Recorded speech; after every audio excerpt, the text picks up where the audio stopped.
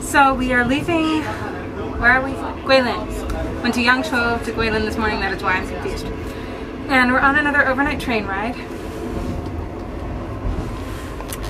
Hallway, I'm on the top bunk. Professor Lee's bunk. Professor Lee's mom. Hi. And I'm deciding to wear this surgical mask because last time I was on the train, I woke up and my sinuses were like, yeah, because of the cigarette smoke, pollution, a little bit of kind of a dusty feeling, so it may look funny, but my sinuses are going to thank me in the morning. So, peace out. That's all for now. Oh, another note.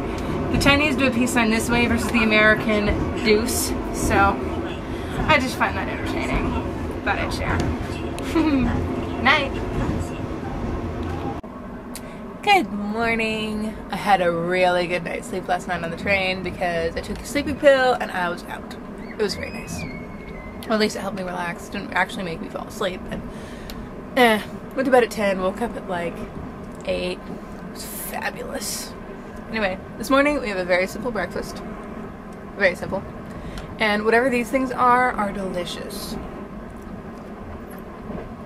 I think there's coconut on the top. Nah, you can't have one because you're watching this on a video. Nah. So you get to enjoy.